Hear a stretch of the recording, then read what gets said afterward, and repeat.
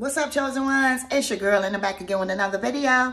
I don't know who this message is for, but God wanted me to encourage you today that you're going from the pit to the palace. Let me say this again. You're going from the pit to the palace because you might have been homeless at one time, but God said you're no longer homeless. You're going from the pit to the palace. You probably have been without food, but God said you're going from lack to more than enough. He said, I have anointed your head with oil, that your cup shall run over. So go ahead and walk in the promises that God has already laid out for you. It's already yours. It's already promised.